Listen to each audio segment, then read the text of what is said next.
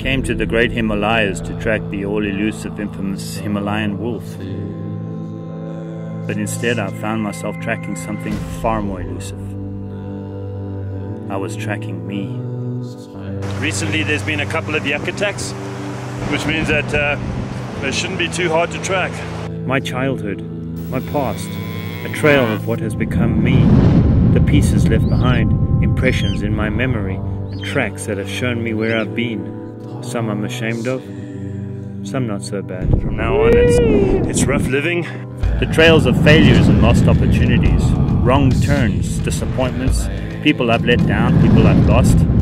If there are quails up here, there are definitely no wolves. Caves I've hidden in to avoid the truth of who I really am and what I'm meant to be. This calling to track down this very rare species is almost a way to fend off the distraction of my mind. I cannot feel my feet right now. They're teaching me something about me and no way to escape.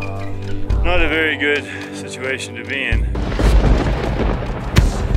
All these paths I'm going on, all these adventures, all these diverse experiences I've learned is a form of running. Shit, there's something in that. Shit, that's wolves. We're wheezing. They're teaching me what I'm running from. Going round in circles, overlapping old tracks, crisscrossing with ghosts from the past, impressions, apparitions of myself.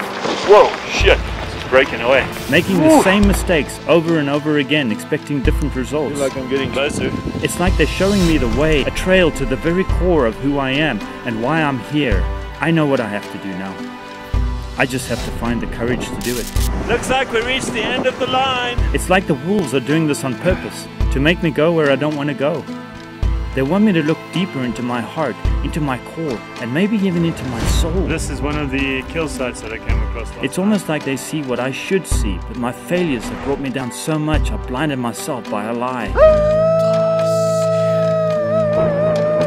It's like I gotta earn the rite of passage to see them. Only then will they reveal their true self. I can't honestly say that my feet have ever been this cold. And I can reveal mine.